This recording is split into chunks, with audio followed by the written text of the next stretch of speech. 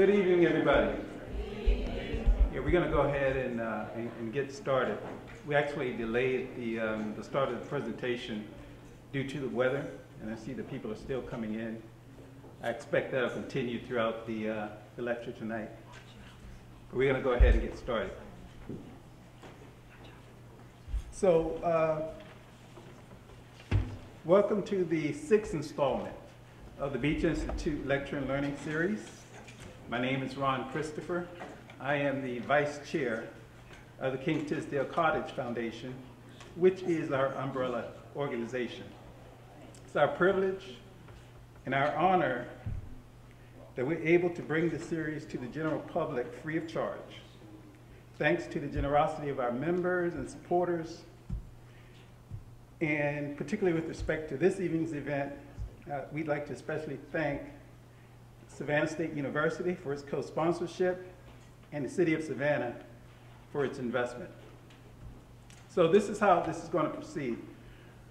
We're going to bring up, well, I'm going to give an introduction to our speaker, and we're going to bring up our speaker, and she's going to speak for about an hour. After that hour, we're going to open it up for questions and answers, and that should last about 30 minutes or so. And then at that point, we'll call it an evening. So with that out of the way, let me get started here. Our speaker for tonight has been captivating audiences all over the country. As a medical ethicist, Harriet Washington has a unique and courageous voice and deconstructs the politics around medical issues. In addition to giving an abundance of historically accurate information on scientific racism, she paints a powerful but disturbing portrait of medicine, race, gender, and the abuse of power.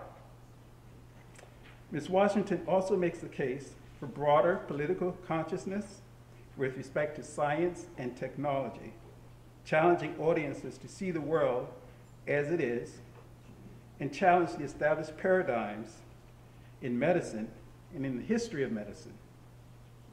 In her work, she focuses mainly upon bioethics, history of medicine, African American health issues, and an intersection of medicine, ethics, and culture. Ms. Washington wrote Medical Apartheid, of which I'll have more to say about during the course of these remarks. But she wrote that book while she was a research fellow in ethics at Harvard Medical School.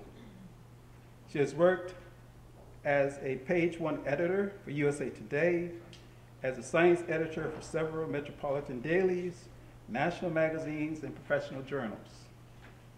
For example, her work has appeared in Health Magazine, Emerge, and Psychology Today, as well as numerous academic publications, including the Harvard Public Health Review, the Harvard AIDS Review, Nature, the Journal of the American Medical Association, the American Journal of Public Health, and the New England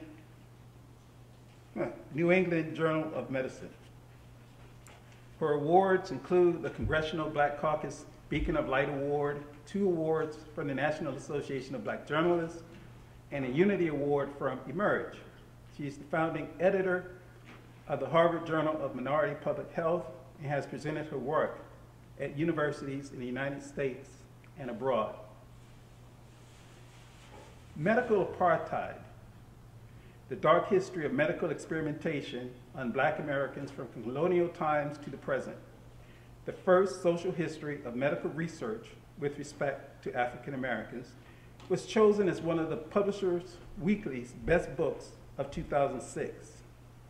The book also won the National Books Critics Circle Nonfiction Award, a PEN Award, the 2007 Gustavus Meyer Award, and Nonfiction Award of the Black Caucus of the American Library Association. It has been praised in periodicals from the Washington Post and Newsweek to Psychiatric Services, The Economist, Social History of Medicine, and the Times of London. And it has been excerpted in the New York Academy of Science update. Experts have praised the scholarship, its accuracy, and its insights. Medical Apartheid was the #1 bestseller in Medical Ethics on Amazon.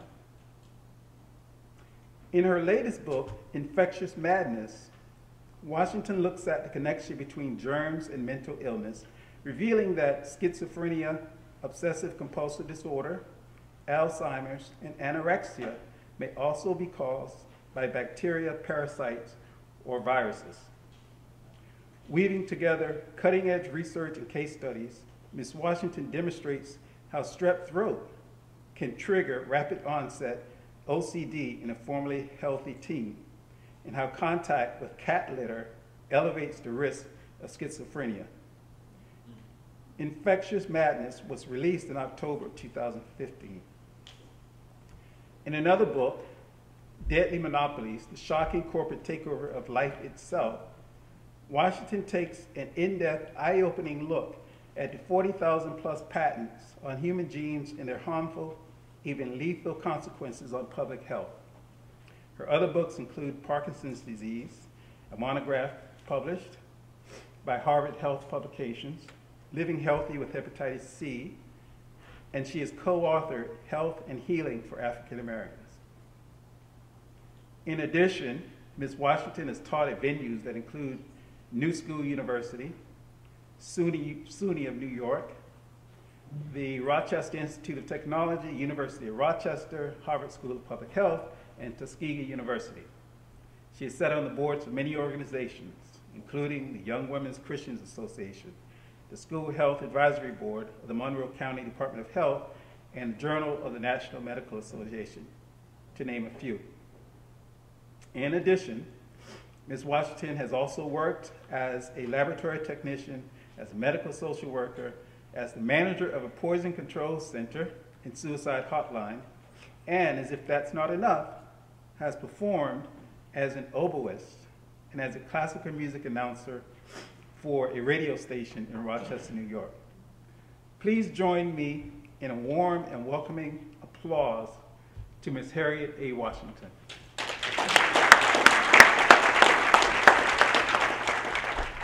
I want to talk to you about a very troubled history of the abuse and use of African Americans in medical research. But although I use the word history, this hasn't really ended at all. And one of the things I hope to do is to draw a line for you, showing how historical biases by the medical profession, sometimes in collusion with the government, have created disparate treatment and abuse that thrives even today. This history is not over yet by far. We're still dealing with the biases, and we're still dealing with the abuse. It has a slightly different countenance now, but it's the same thing, and I hope to show you by historical examples and contemporary examples how the same things that happened to us 300 years ago are being perpetrated today by the same organizations. I also want to show you how important it is to understand the true nature of science and history. One of the things that we are repeatedly told is that science is pure and history is unbiased. And well, you can decide for yourself after you hear me whether you think that's true. But this history could begin in 1619 when Africans were first brought to these shores, but in a way, for me, it began at the end of the Second World War. It began in Germany, where you had US prosecutors and US physicians had gone to Nuremberg to confront the Nazi architects of the Holocaust, the Nazi doctors who used medical research as a front for the savage genocide of European peoples, Jews and others, including Afro-Germans, who rarely make it into the history book, but I found ample documentation of the abuse of black Germans as well as Jews. But when the US doctors confronted the Nazis, they accused them of abusing people under the cover of medical research, and the Nazis had a very interesting response. They said, how can you point the finger at us when you're doing the same thing at home? And they were doing the same thing at home. In fact, some of the same doctors at Nuremberg who confronted the Nazis were abusing Americans at home in unconscionable medical research.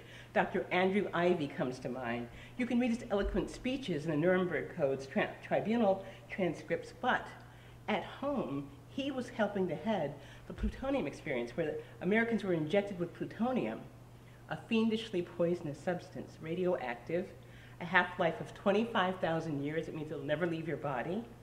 They were doing this to people, and Ivy said, let's be sure to take people who are about to die. And he said, we'll do that because they're going to die anyway. It also would have been the case that they convenient would not have been able to, be found liable. No one would ever discover it. But he didn't use people who were about to die. He used people like Ed Cade, an African-American truck driver, 55 years old, in very good health. The only reason why Ed Cade survived is that in the dead of night, he ran out of the hospital. So anyway, these were the people who were the moral arbiters of the Nuremberg Code. So we have forgotten our domestic wrongs because they were perpetrated on people of color disproportionately.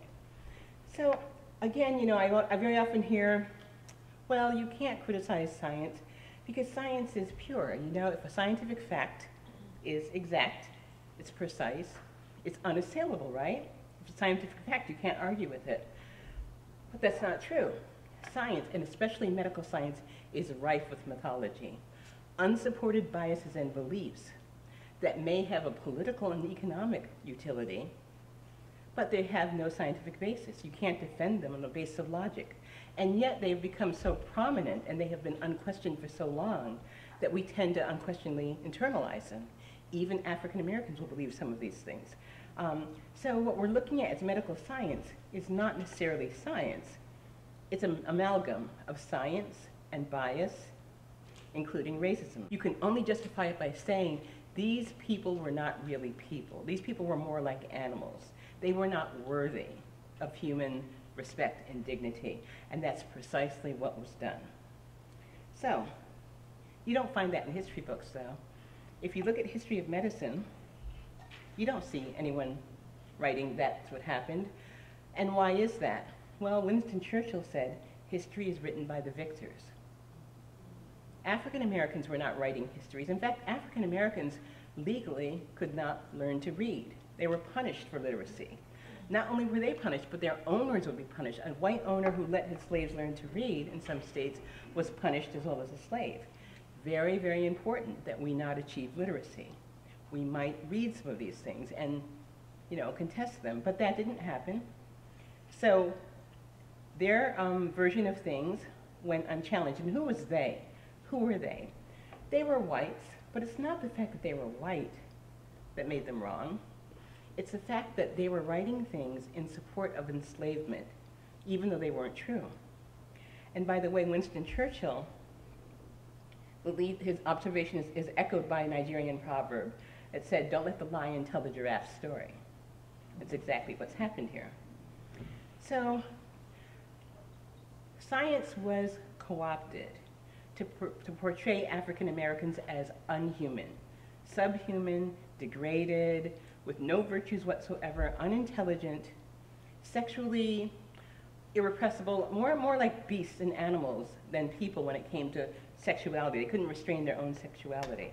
Aggressive, evil, prone to theft, which is actually laughable when you think about people who stole and kidnapped people from their home country, accusing them of theft is kind of laughable, right? So these mythologies are very potent, though, partly because they were promulgated by the best scientific minds of the time, and partly because nobody challenged them, or very, very few people challenged them. So when I talk about mythologies in medicine, the interesting thing is today, when you mention mythology in medicine, typically it's people talking about African Americans' mythology. For example, when I first set out to write this book, I talked to prominent historians of medicine. They told me, oh, those things never happened. Those are all myths. People believe in conspiracy theories. No one ever abused African Americans. That's not true. So mythology is usually used to cast aspersions on somebody's beliefs. Not just that it's not true, but how credible are you? How credulous are you that you could believe a thing like that? But mythology to scholars means learning something fundamental about a culture. The problem is that it's thrown around very carelessly. And when people dismiss African American beliefs as mythology, they're usually insulting them by saying it's not only not true, but you guys believe conspiracy theories. However, I was able to disprove this, and I knew I had to disprove it by using references that everybody would respect. So I went to medical libraries, like Harvard's Countway Library, medical libraries, including Medical College of Georgia, all around the country and a few in Europe, where I found this information. I didn't find any books giving this information. I found a sentence here or there in a medical journal. It was really spread out. In that sense, it was hard to find, but frankly, it was everywhere. Partly because in the 17th and 18th century, doctors who abused African Americans didn't think they were doing anything wrong, so they were very open about it. They would write of it. Oh, I tied the slave to the chair so I could cut off his jawbone. He was screaming and protesting, but I did it, you know? They were quite proud of these things, so it was not that hard to document. So what did I find? I found some really interesting things. One of the arguments put to me was, you can't say that planters, slave owners, and doctors didn't want African Americans healthy.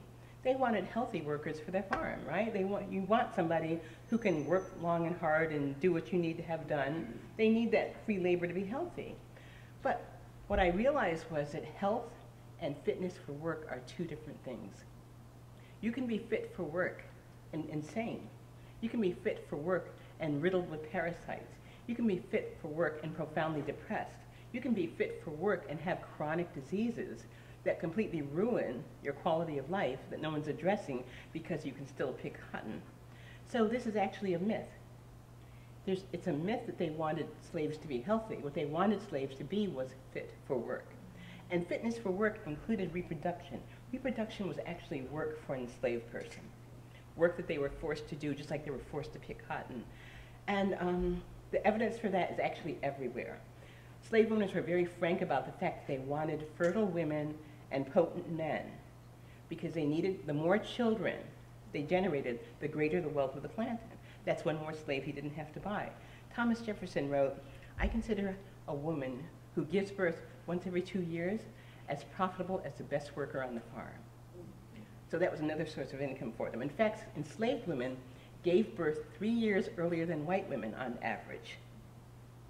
And they suffered far more complications of birth, not only because they got substandard care, but also because they were in such terrible health to begin with. Slaves were routinely starved. A historian named Kenneth Capel has written a series of monographs detailing the diet of slaves, and the diet of slaves was abysmal. They were racked with deficiency diseases. So the health of the slave was secondary. No one really cared about that, as long as they could work. And there was also a belief that the bodies of enslaved people were profoundly different from that of white people. That belief was an economically necessary belief, and I'll tell you why in a minute. Because of scientific racism. This is not just racism. A term that is defined differently by different people. Whites define it differently than blacks do, for example. But scientific racism was very precise. It was a system of belief about the bodies and minds of African Americans promulgated by the prominent scientists in the US and Europe. And they believed that the bodies of African Americans were so profoundly different that African Americans were a different species. Only a few prominent scientists of the time thought that whites and blacks belonged to the same species. And even then they said, yes, blacks are the same species, but they're profoundly degraded. They will never catch up to whites. So basically, they did not think of us as human, and scientifically and medically, we were not human in the canon of American medicine. That's what the textbook said. That's what the medical research journals said. We're not truly human. And there are a lot of other differences as well. But between the interest in fitness for work, the belief that we weren't human, and the rise of animal husbandry and taxonomy, categorization of animals, slaves were treated exactly the same way. They became categorized. There's a taxonomy of humanity as well. And black people always fell at the bottom. Different schema, but somehow black people always fell at the bottom. And blacks and Africans were considered to be the same people, which frankly, for a lot of the history was true, because many slaves were native-born Africans still. So we had a situation where there was a lot of impetus for planters, and also, for reasons I'll explain later, for doctors and medical scientists to embrace the inferiority of African Americans. Now, this might lead you to think that these medical scientists were especially venal people, very evil, racist, but actually, their behavior was consonant with that of other people in the US at the time. During enslavement, our country's law stipulated that it was legal to buy and sell people like cattle, to treat them like animals. Chattel slavery, you actually owned another human being. The laws did not protect them. African Americans were not citizens of any country, and so they didn't enjoy protection under our laws. But, so medical enslavement was simply a part of that. Medicine treated people the exact same way. Enslaving them, forcing them into clinics and shacks to be experimented on, that's part and parcel of the enslavement that was the law of the land. And then later, during segregation, when the law of the land was allowing separate but supposedly equal facilities, that was medical law as well. There were inadequate, profoundly degraded provisions for African American health that came nowhere near supplying their needs, and African American and whites were kept in hospitals when blacks were allowed in the hospitals as separately, as one scholar said, as if they were living in two different countries. So it was only part of American de jure segregation. And today, when disparate access marks a lot of our institutions, everything from educational institutions to housing, segregation has actually gotten worse rather than better in this country since the laws passed to ban it. So now we have medical disparate access, where African Americans do not receive the same quality or appropriate health care as do whites. So medical researchers were neither worse nor better than anybody else. It was part of the American mentality. And this is just a listing of the chapters in the book. 15 chapters dealing with 15 different spheres of medicine, and believe me, there are originally much more, but my publisher said, this book is gonna cost $100 and weigh 20 pounds, you've gotta cut it, right? So I did, but there was much more. I offer it because there'll be a quiz later, no, I'm kidding. I offer it because I want you to see the scope of this. We're not talking about the Tuskegee study, we're not talking about Dr. Sims abusing black women, we're talking about 4 centuries of abuse in every conceivable sphere of medicine. So I heard from people who said, you don't expect us to believe that doctors were actually buying and selling slaves to do research on them. I said, read the papers. That's what I did. I found newspapers from the 19th century in which doctors were putting advertisements in the paper. Sick Negroes, your slaves can't work? Send them to me. I have use for them. And they would, without ever asking what you're going to do with them. And so the medical colleges would advertise for them, private doctors advertised for them. It was, again, a very above-board market in African American bodies. They were not embarrassed by it. They thought it was perfectly appropriate then. You may have read recently that the statue of Dr. James Marion Sims in Central Park was finally taken down by the city of New York, 10 years after I wrote about it in my book. And who knows who Dr. Sims is? He's important, but he's important because he is such a good example of an American doctor who has been lionized as a hero, but whose advances were predicated on the savage abuse of African Americans, male and female. But in terms of the women, what he did was he took women who were suffering from vesicovaginal fistula, and he said, I'm going to cure this disorder. Vesicovaginal fistula is a horrible, horrible complication of childbirth.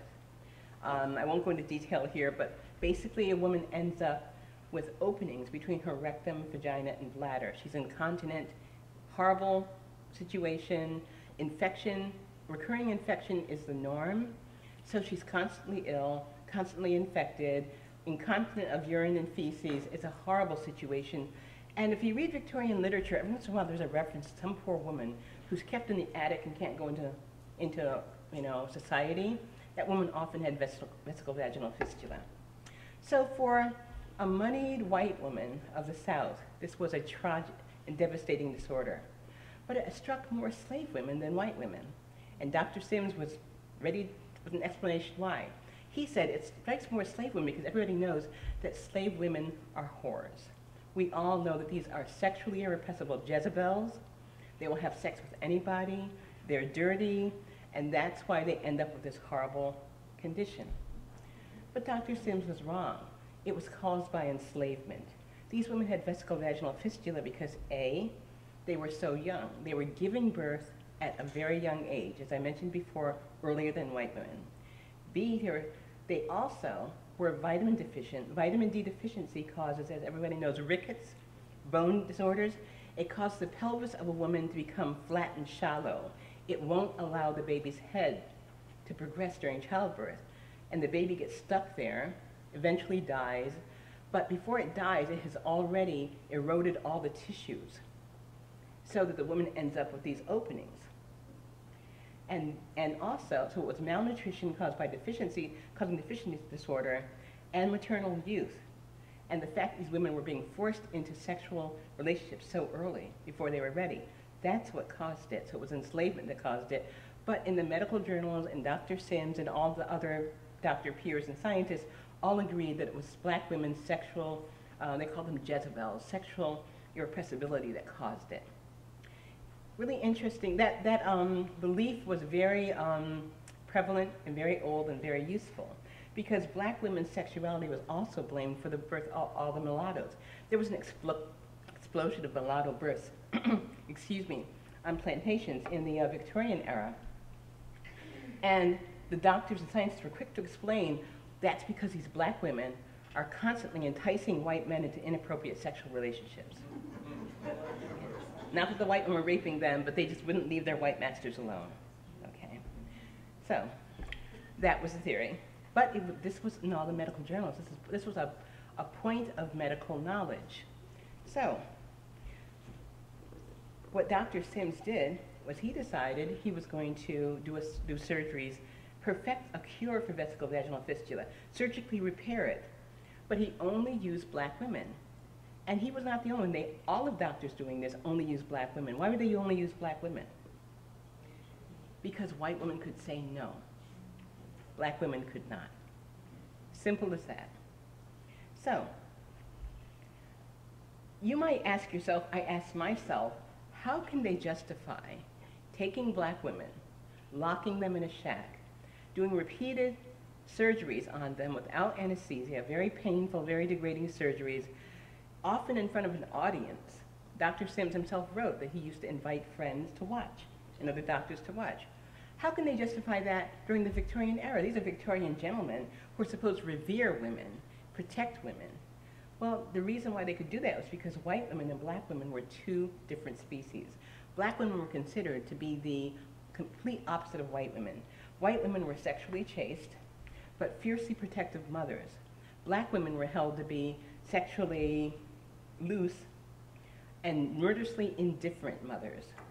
So all the maternal virtues only ascribed to white women, and all the maternal evils were laid on the feet of black women. And lest we think we have outgrown this thinking, it's very prevalent today. You know, in the early 20th century, I have a quote there from the governor of South Carolina, black women can't be raped. This is a sentiment that still is very, very prevalent. You can see it in the laws. How many African American women were raped by black men during enslavement? It boggles the mind. You don't even want to try to calculate it, right?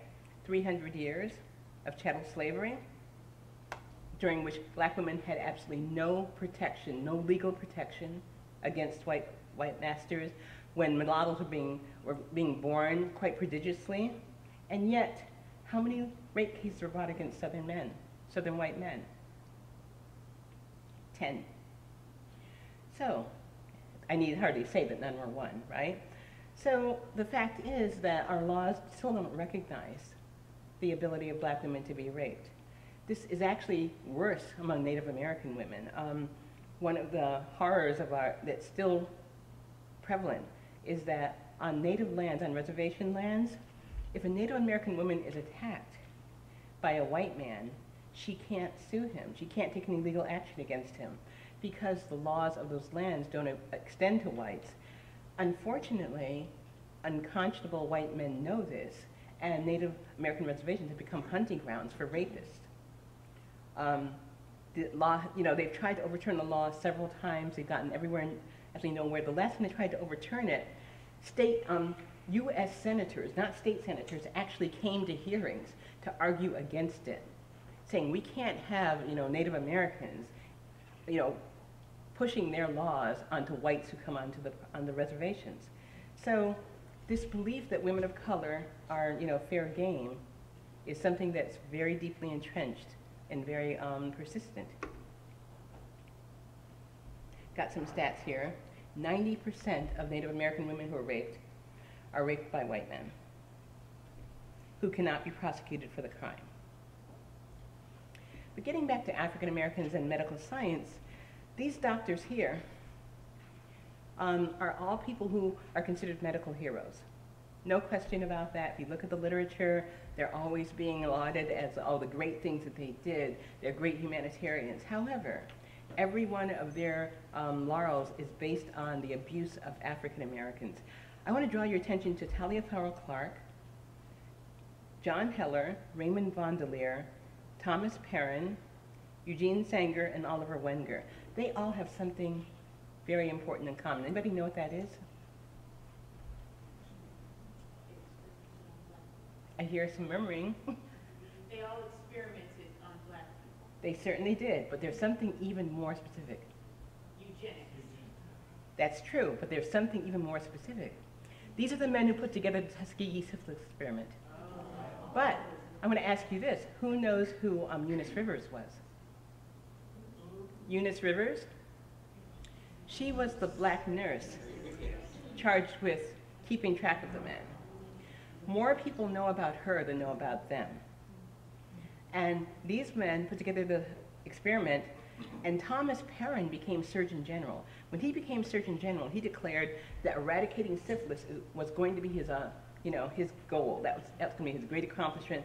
He used his office as a bully pulpit against syphilis, and guess what? They did find a cure for syphilis on his watch. And when they found it, they asked him, okay, we know penicillin will cure syphilis. Are we going to give it to the men in the Tuskegee study? He said, oh, absolutely not. He said, we need to finish that study. They represent an opportunity that will never come again. So we need to keep them infected. So these are our medical heroes. We have a penchant for calling people a medical hero based on what we think they have achieved. We don't look at how they've achieved it. No one questions that. The fact that they achieve it based on abuse of people of color is not an issue for us, apparently, which is really unfortunate. And that was the case with James Marion Sims, too. So Sims had done experiments with these women for 5 years. The surgeries were very painful. He had to cut their genitalia every single time and then sew it again, suture it again. And after 5 years, he finally found how to do it. And he immediately left Alabama. Didn't linger to cure the women. He immediately left, went to Paris, came to New York, where he became like the toast of the Academy of Medicine. He found national fame and fortune, became the president of the American Medical Association. And the statue across the street from the Academy was erected to him. Several other statues across the country were erected to him. There was one in Paris put up to him as well, and he's considered a medical hero. So when I exposed him for who he was, and 10 years later, the people who lived in the area where his statue is, in East Harlem, were successful in getting the city to take it down. That was, to me, it's a very important symbolic victory. But,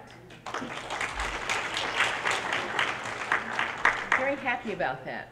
But I'm a fellow at the Academy of Medicine, and I have to admit, I thought nothing would surprise me at this point. I have been a little bit surprised that my colleagues, some of them, a group of older male surgeons, will not forgive me for this. They're still fighting this battle. They're still defending him. I thought, you would think they'd want to distance themselves from someone like him. But they're still insisting that he did nothing wrong, and that I and the people who have protested against him, I'm trying to rewrite history. And I say, I am trying to rewrite history. I'm trying to correct it. But there's resistance still. Kind of a sad tale. So these scientists I've been talking about, the ones who promulgated the beliefs about African Americans that made it possible to treat them so cruelly and inhumanely, they had a name, the American School of Ethnology. And these were like the most prominent scientists in the country.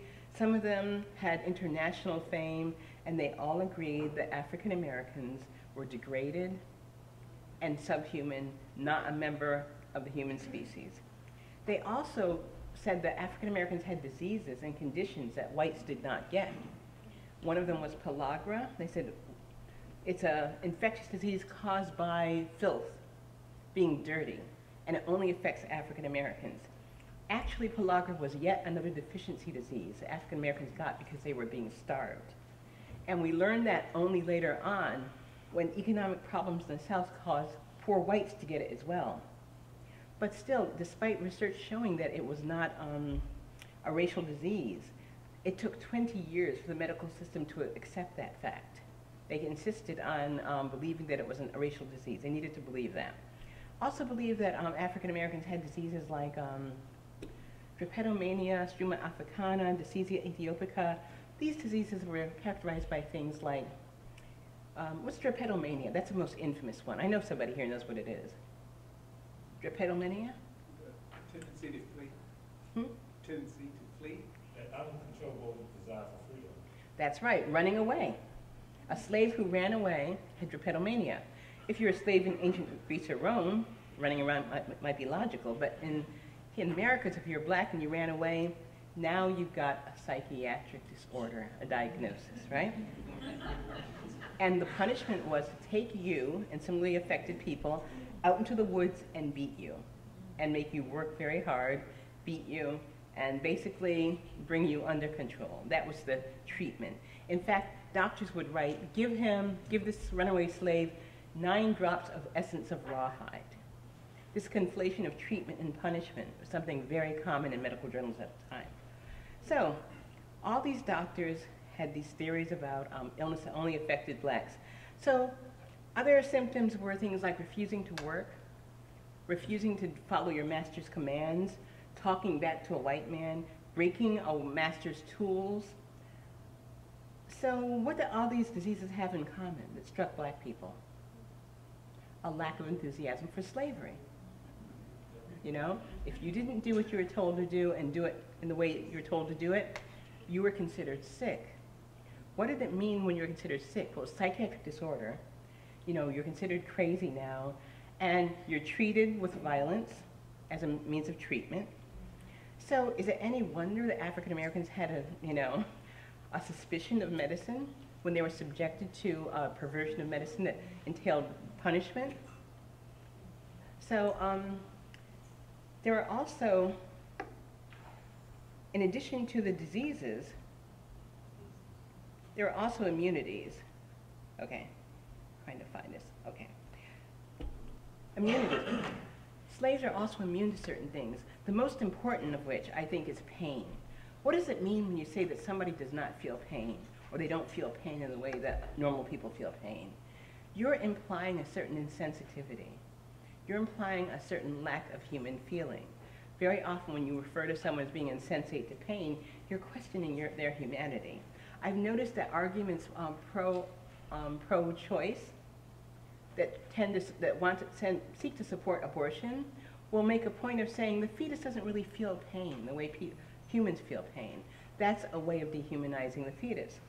So the belief that African Americans did not feel pain was a very important belief.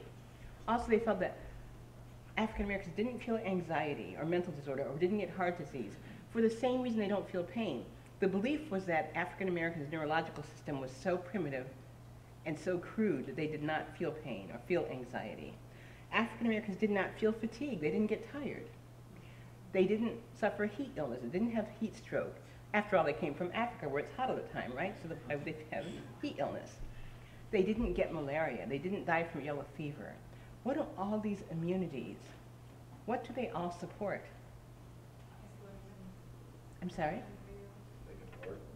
If you're a planter and you're confronted with lands that need to be tilled and worked in the hot sun in a malarious climate, what better gift than someone who was made by the Creator to be able to work long hours without getting tired, who wouldn't get malaria, who wouldn't get yellow fever, who wouldn't feel pain, who wouldn't feel fatigue. And if a black person said that they felt sick, they said I have malaria, I have yellow fever, I feel pain, what did doctors do then? They simply said, he's malingering, he's lying to get out of work. In my book, I talk about a doctor who actually wrote his master's thesis on how slaves would malinger and say they were sick in order to get out of work, and how to find out how to expose them when they're shamming illness. So there was no escape for a slave. Even being sick and dying was no excuse. You know, no one's going to believe that you're ill. They're going to think you're shamming because they've been told by these scientific minds that you don't get sick, that you don't feel fatigue. So why would scientists go to such lengths to support enslavement? Why would doctors want enslavement? What would it matter to them? Doctors were dependent on slaves, treating slaves for their income. It was a different profession than today. Doctors did not make a lot of money back then. They didn't have like high social status. Their only way of surviving was to treat enslaved people, get a contract with a landowner, a slave owner, to treat as slaves. And Josiah Nott even said, Josiah Nott's one of the doctors here in this American school, he even said that the best practice is that among slaves. So because they were dependent on slave owners, they also promulgated these beliefs that supported enslavement. They needed enslavement for economic reasons, just like the South needed enslavement for economic reasons. So also, many black doctors were slave owners. So we might be tempted to say that, okay, these beliefs are things that we thought back in the 1800s, we left all that behind. Have we really left it behind? Do we still think that there are black diseases? And are they really supported by the science? Is sickle cell disease a black disease? Most people think it is, including some doctors, including a lot of African Americans, but it's not. Being at risk for sickle cell anemia is caused by living in proximity to the Anopheles mosquito. If you come from an area where the Anopheles mosquito was prevalent, then you are likely to have one or both alleles for sickle cell disease. And that is because sickle cell disease, although it's a horrible disease, painful, shortens the lifespan in this country, if you live in an area like that, sickle cell disease actually is protective against malaria. Having people with a trait for sickle cell in those areas live longer and have better health than people who do not. So people without the trait and people with the disease tend to die sooner than people with the trait. The trait is protective, and that's why people in Iraq, parts of Asia, many other parts of the world also have sickle cell disease. But there is a mythology that's very prevalent in this country that it's a black disease only affecting African Americans. Not true. There are many, many examples today, but crack babies is probably the best one. No logical support for it, but that did not keep reams and reams of journal articles being published in peer-reviewed journals attesting to the ravages of crack babies, how they were devastated, tiny golems, children who could never become fully human. I thought that was really telling. Couldn't become fully human. Where have I heard that before? The Victorian era, right? So newspaper headlines everywhere 20 years ago raged about crack babies. I remember one headline in the New York Times, like the size of a headline for a nuclear war, right? Crack babies invade schools. I'm like, what? The kids were growing up and going to school, and they were worried about what would happen to the other students. It turns out there is no such thing as a crack baby. There's an article published in Teratology that looked at the articles that had been published and found out that they were illogical, and they were mistaking the consequences of living in poverty for the consequences of being a crack baby. But you know, you didn't have to be a scientist, epidemiologist. It wasn't logical. Think about what a crack baby was. A crack baby was a child born to a woman who had, at some point, used crack cocaine. Whether she used it once, or whether she used it every hour, her baby was a crack baby. It wasn't predicated on the clinical picture of the child, but on the behavior of the mother. Yet, this is something that was promulgated for a very long time. It took years to unbridle this myth. And there are many, many more. One I've just finished writing a book about has to do with the belief that African Americans have lower IQs than people of European extraction. 15-point IQ gap is laid to, by hereditarians, is laid to an innate lack of intelligence. This belief has been around at least since the 1500s and probably earlier than that. And it's a favored belief. People really want to believe this, but there's so many flaws to it. First of all, the testing is deeply flawed, even if the testing were actually accurate. You can only say that it's an inborn condition by ignoring the disparate conditions into which African American children are born. You know, African American children are more likely to be born in poverty, but more than that, they're more likely to be born in an environment where they're assailed by environmental toxins constantly from birth on. Toxins that are known to lower intelligence: mercury, iron, phthalates. The recent publicity over Flint has opened our eyes to that, but the whole country is made up of flints. And the whole country, you find a very sharp racial disparity between who's exposed heavily and who isn't. So these diseases and immunities are very persistent. They haven't gone away. Medicine still believes them. And there are economic bases, too, to these beliefs.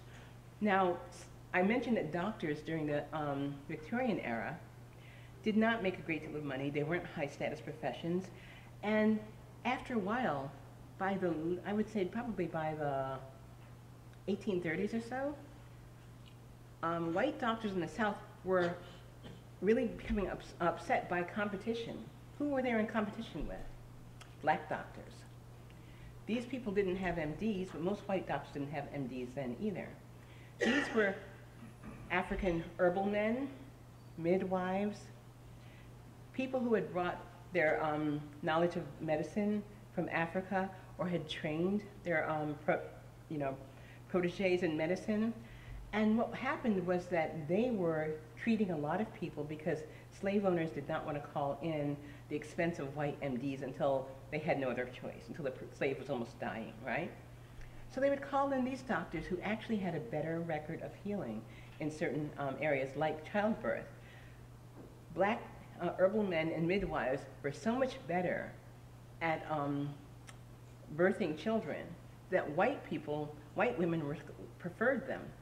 They preferred black doctors because, first of all, they didn't use forceps, which were new and in use, and not every doctor was skilled in them. And also because they had methods that worked better. The children delivered by black doctors tended to live longer and have fewer complications, fewer illnesses. And whereas white doctors would come and deliver a baby dressed in their dirty street clothes without washing their hands, African midwives had a tradition of scrupulous cleanliness and using very clean rags to attend the birth, so they had fewer infections. White doctors did not take kindly to the competition. And what they would do very often is, if a black doctor became too much of a problem, they would have the doctor accused of poisoning and execute him. This happened not only in the South, but in New York City. The doctor here at the stake is a doctor named Tony. This happened in New York City. He was accused of poisoning when one of his patients died. And testimonial after testimonial from white doctors would cascade. Oh, everyone knew that he was a trouble. Everyone knew that he wasn't very, And no evidence, just testimonies, and he was executed. This happened very, very often. Also, white households that had slaves, our history books don't do a good job of showing us how frequent were slave insurrections. They were very, very common. We hear about Nat Turner once in a while, but the reality is that many white households lived in fear of their black employees turning on them, and many black employees in households had dual roles. A woman might be the cook, but she's also the nurse who cared for the family. So it was very easy for her, if she decided to poison the whole family. These kind of things happened all the time. So there are a variety of reasons why physicians wanted to get rid of the competition and were very uncomfortable with black healers. And that's what happened in the Victorian era. Look at what happened in the 1960s. Civil rights era had a really interesting component, and that was black doctors refusing and nurses as well, rebelling against their treatment in the medical profession. I and my co-authors wrote an article in JAMA, Journal of American Medical Association, in 2008, where we detailed this mistreatment of black doctors by the medical establishment. And no one was more shocked than me. Then a week after the story was published, the American Medical Association issued an apology to the nation's black doctors for the centuries of abuse. And what did they do, these black doctors? Well, first of all, they refused to admit them to the AMA. And then, when black doctors who could not get admission to white medical schools decided to open their own medical schools, there were at least 13 at one point, probably more, but 13 that I've documented. And then the Flexner report was generated by the AMA. The AMA commissioned Abraham Flexner to look at all the nation's medical schools and those of Canada and decide which ones were good and which ones were substandard and should be closed. Guess what? He found that every black medical school except for Howard and Meharry was substandard and should be closed. They could no longer get funding after that, and they all did close except for Howard and Meharry. So even after black doctors began getting admission in small numbers to mainstream schools, even then they couldn't get into residency programs or advanced training or research programs. So they began protesting the AMA as a racist organization. And really interesting, for example, in Atlanta, the AMA had their annual meeting at the Traymore, I think, a hotel that did not admit African Americans. So when black doctors went to the meeting, the hotel said, "You can't be here, it's against the law." They refused to leave. The AMA sat by while the hotel called the police and had the black doctors let out in handcuffs. So that's why the black doctors were picketing the AMA meetings, just like people were picketing lunch counters. And essentially, at the end, the AMA acquiesced, agreed to stop, barring the entrance of black doctors and opening up residencies. So it was a success. But these are all things that happened within the memory of a few of us here, in the 1960s. And even today, the numbers of black physicians are still too low. They're larger than they were before, but they're too low. And what really concerns me most is the number of black male physicians. The percentage has actually gone down. 1974 was the peak year for graduating black male physicians. So we still have a long way to go. And today, we have our own brand of scientific racism. We still use black subjects disproportionately in non-consensual research and non-therapeutic research. By that I mean research for which that is not going to benefit the person. Some research can be of benefit to you. Other research will only hopefully benefit somebody else. That's the kind of research that African Americans are often involved in and not always informed. When I was a patient in Columbia Hospital, I had a medical emergency. I'm signing the forms for my treatment, and I suddenly realized that one treatment has the word experimental on the form. So I whipped out my laptop, looked it up. Sure enough, it was an experiment. And I said to the doctor, "Why did no one tell me this is experimental, this procedure you want to do on me?" He said, "Well, he said, you wouldn't really understand. You need to save your life. You need not to question us. Who are you?" And I said, "I'm the person you need to sign this form. That's who I am, and I'm not signing it." So, and I was discharged without treatment. Thank goodness I wasn't dying, But this happened in like 2002, right before I started my program at Harvard. So these things still happen. These African Americans are still, coerced into treatment or tricked into treatment. And I'll talk in a little bit about a law that has made it easier to do that. There's also, a belief in African Americans as not only having bestial sexuality, but as being bad parents. And being bad parents has serious implications for African Americans. One of them is that for white women, reproductive freedom means access to technologies like abortion, being able to elect whether or not someone's going to take out your uterus. And those are all very important freedoms to be able to have.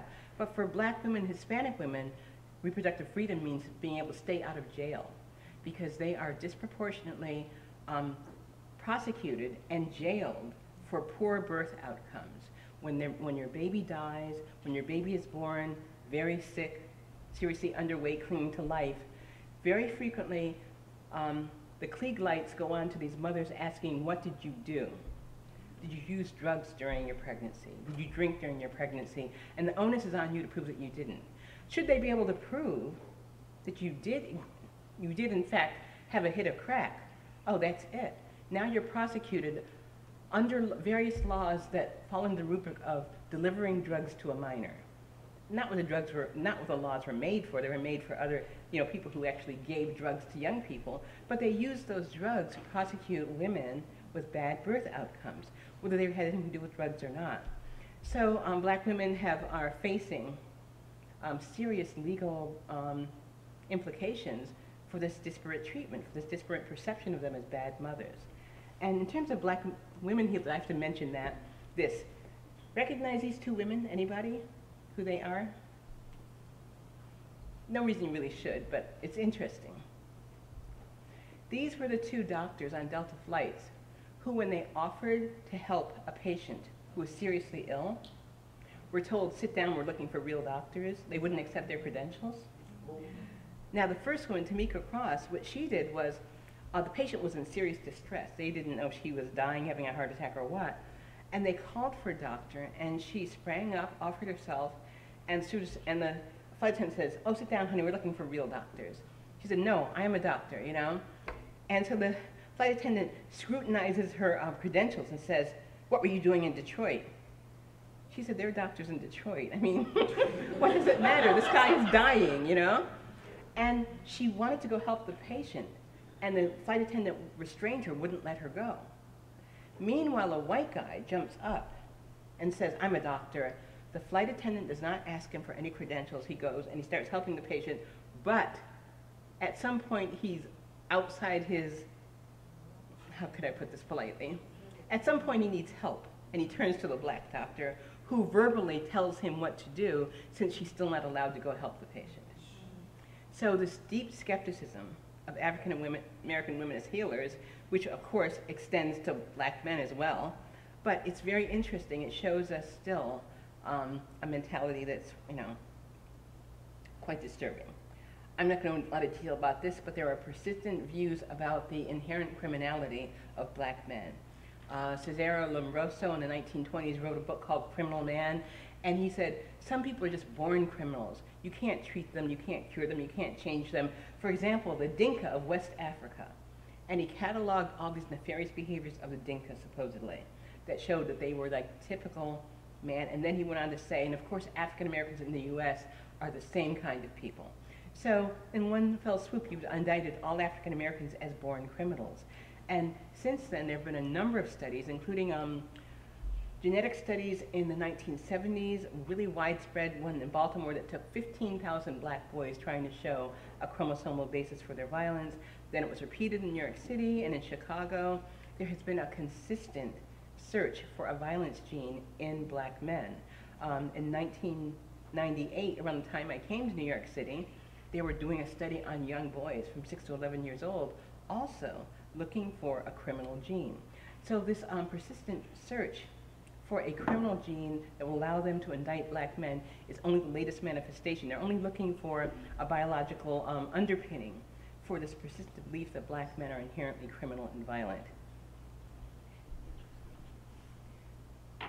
So, I mentioned before that in the 19th century they thought that African Americans didn't feel pain. You got these doctors going on about, oh, my patients, black people don't feel pain at all.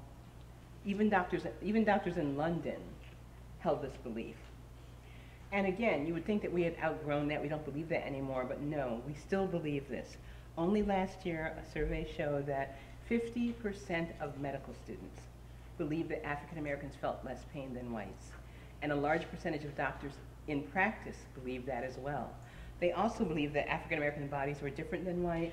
The African Americans were more resistant to radiation and needed higher doses than whites do.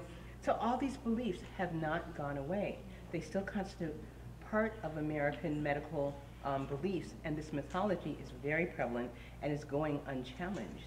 The surveys periodically show it, but who's addressing it? What's being done about it? Are any penalties being deployed against people who have these beliefs? Has training been escalated to encompass them? Not often. Some places like the University of Chicago did indeed institute additional training for medical students, but most medical schools frankly ignore these findings. How are we doing on time? I don't want to try your patience too much. About 15 minutes. Okay, thank you. All right.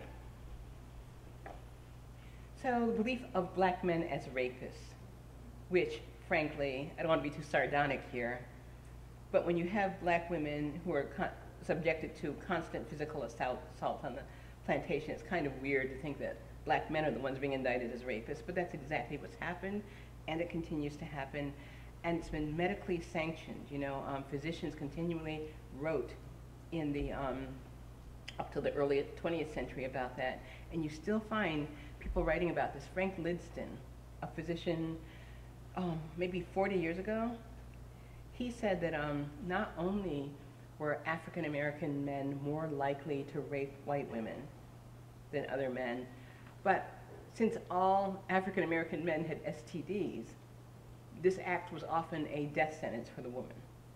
These beliefs were actually the basis for lynching, because the belief was that the women had not only been raped by a black man, but had been irretrievably polluted by that black man, and they wanted to spare her the agony of testifying to this act on the stand, so easier just to execute him. And of course, part of this belief in the degradation of black men is a belief that they were absent and indifferent fathers, that basically sperm donors, they cared nothing about their children.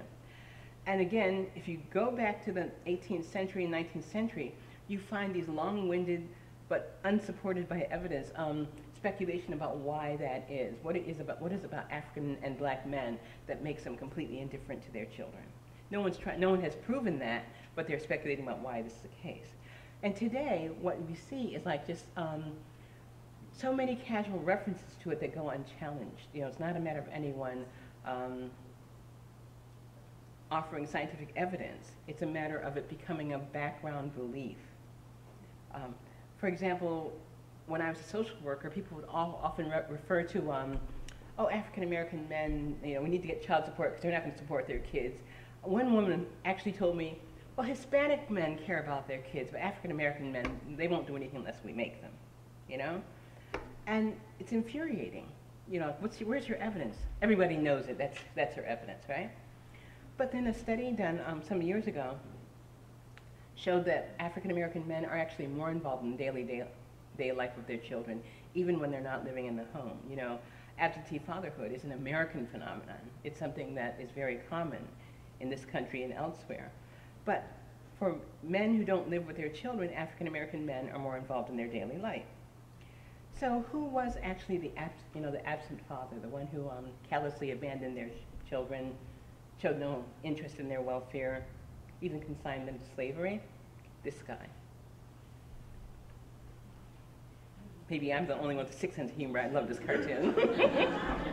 I mean, it's sardonic, it's sick, but let's face it, it's true, right?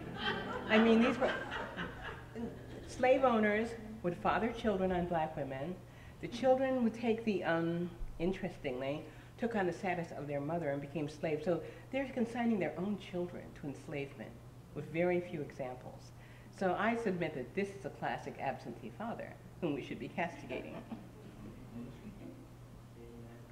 So the belief in bad mothering and bad fathering, African Americans, underlies eugenic control of reproduction, which, as I mentioned before, has been very virulent when it comes to African American women. They were more likely to be given a sentence of either jail or Norplant. When convicted of a crime, they were said, okay, you can go to jail for 8 years, or you can have this contraceptive implanted under your skin that will keep you infertile for a minimum of 5 years, and we won't send you to jail. So jail or Norplant became the sentence. And the vast majority, 85% of the women sentenced that way were black and Hispanic. Also, I don't know if any of you saw this. A few years ago, these began circulating, little posters, telling the world that the most dangerous place for an African American child was in the womb. So again, a bad mother. You know, you're someone who is more likely to have an abortion, so their claim goes, and so you're a danger to your child. And I remember these. A little group called, what were they calling it? It was CRACK, Children Requiring a Caring Community. Community that did not include their parents, apparently, because they were paying drug addicts not to take contraceptive, to get Norplant implanted, and nasty little headlines like, "Don't let a pregnancy ruin your drug habit," show the depth of their disdain for these people. So instead of compassion for someone with a drug problem, instead you're castigating them. And even headlines in the New York Times would say, we're talking about parents of crack babies, parents who prefer drugs to their children. That's how little they care about their children. And all of this is very well documented and powerfully told in Dorothy Roberts' book, Killing the Black Body. I highly recommend it if you want to understand the plight of women of color in this country when it comes to reproductive freedom. So I'm going to skip ahead a bit. I wrote a book about the commodification of American medicine and how it used to be dictated. The kind of drugs that we had and what they cost used to be dictated by people who had a mission for healing, medical researchers who wanted to be benefactors. I want to find a cure for polio. You know, I want to cure cancer. But now it's corporations who are maximizing the dollar. So they're interested in promulgating only drugs that will maximize their profits. They're not driven by the drugs that people need. They're driven by the drugs that will make a lot of money. And that's why we have 20 drugs for erectile dysfunction and almost nothing for people who suffer from malaria in the developing world. There's one case study I just want to tell you about. This is an interesting case. Sleeping sickness in Africa used to be a disease that once you fell unconscious, rendered unconscious by the disease, there's no bringing you back. So there were a lot of drugs, and some of them were very dangerous. You know, some of them were compounds, like one was made of arsenic and antifreeze, you know, that would as likely kill you as kill the pathogen. So very bad. We needed more drugs for sleeping sickness, right? And finally they found one. This one they called the resurrection drug. It would actually bring you back once you fell unconscious. It was saving lives. It was a perfect drug. Side effects were not bad. It worked really well, and then it was yanked from the market. Why? Because Africans could not afford the price tag. Years later, I'm watching TV, and I'm seeing a commercial. A little embarrassing, but it's really happened. I'm watching this commercial, and it says, Vinica, eradicate your facial hair without razor. I said, I need to get that, right? So I did. Went to my doctor. I got a prescription for Vinica. I said, oh, great, I'll use that. No more mustache and facial hair, you know. Okay.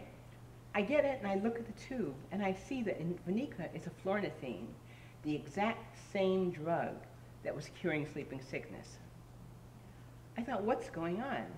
I called a friend at Doctors Without Borders. She said, oh, yeah. She said, look, she said, it is the same drug. She said, they're charging you $50 a month. I said, yeah, that's right. I said, the $50 a month from you, is they can't get $50 a month from people in Africa.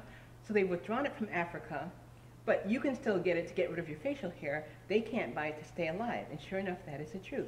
Doctors Without Borders supplied the drug for a while, but they couldn't keep it up forever. And now, you know, of course I stopped taking it. Ethically, I couldn't support that company, right? But so now Western women are getting rid of their facial hair where Africans are dying of sickness for lack of the same drug. And I think it's a perfect example of what's happening with drug commodification, with the commercialization of research and drugs in this country. And I want to wind up to talk about something very important, which is, when I talk, I'm often told by other experts in the audience, yeah, but there are all these laws now protecting people. And we have the Nuremberg Code. Nuremberg Code protects nobody. It's a beautiful document, beautiful ideals, but there are no penalties. It's toothless. It means nothing if you violate it. The laws that have been passed, some of them were protective, some of them actually rolled back protections we already had. And one law, the one I have in red, 1996 Amendment 25 CFR 50, look it up on. You know what this law says? It says people in this country can be used for medical research without getting their consent in certain circumstances, and it details what they are. One of these studies that did that, I found 20 studies that have done that. There are studies going on right now where people are enrolled without their knowledge or permission. But this study in polyheme was going on when I wrote the book, so I wrote about it in Medical Apartheid, if you want to know more about it. This study actually was of artificial blood carried on ambulances. If you were shot in the chest, were in a car accident, you're a trauma victim, ambulance pulls up. Instead of treating you, they take a minute to open an envelope, which tells them whether they give you standard of care or an experimental modality called polyheme, the artificial blood. So, it's totally by chance. If they give you the artificial blood, they kept data on who you were and how you did. In the end, when the data was collated, most of the people who got the artificial blood were people of color. In the end, when the data was collated, the people who got the artificial blood were more likely to have a heart attack or die than people who got the standard of care. Not one of them was ever told they were in a research study. They died in a research study they never knew that they were in. I mean, if an ambulance comes to treat you, who's going to think they're doing an experiment on you? I certainly wouldn't if I didn't know about this. So this is where our country is going in terms of informed consent. We're rolling it back. We're going in the wrong direction. We have to be very vigilant about that. And, okay, the actual last thing I'm going to say is that genetic technology is powerful and important, and it does very good things, but use it with care. If somebody wants to take a DNA sample, think carefully. It may be the best thing ever happened to you, but keep in mind that we don't know everything that can be determined from a DNA sample yet. There are tests that have not been devised yet that may give information that you don't want given out. Also, keep in mind that DNA information pertains not only to you, but can tell people about your children, your parents, and other people in your family. Recently, a man who signed up for 23andMe and gave a sample, that sample was used to convict his brother of a crime. His brother's in jail right now. So he thought it was 23andMe. In this case, it was 23 to life, right? So I'm not saying don't do it. I'm saying be careful and think about possible consequences when you do it. And the same technology that's being used now to exonerate men from prison, very good thing, right? These are mostly African-American men convicted of assaulting white women. But that technology is also used to create databases, which are a collective presumption of guilt. The databases are full of black and Hispanic men, and they're going to check those databases when they're looking for a criminal in the future. They could end up incarcerating many more men than have ever been sprung by the technology to the heartfelt plaudits on TV. And I'll actually stop now. Thank you so much for listening to me.